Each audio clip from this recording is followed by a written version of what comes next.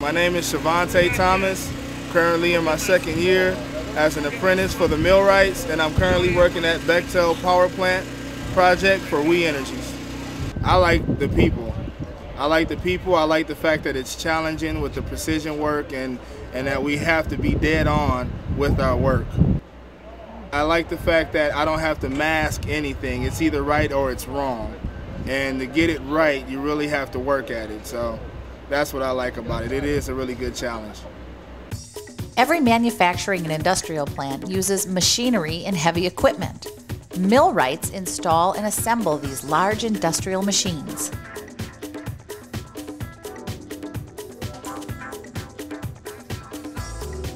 The millwright's responsibilities begin when a piece of machinery arrives at the job site. They unload, inspect, and move the equipment into place. They use manufacturers' drawings and blueprints to assemble all the parts. They fit bearings, attach motors, connect belts, and align the gears and wheels. They bolt, rivet, and weld. Precision leveling and alignment are important. Millwrights work with tolerances that are smaller than the thickness of a hair. Wow.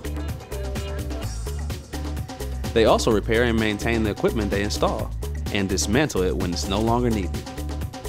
Millwrights have to be able to solve mechanical problems and work quickly and precisely.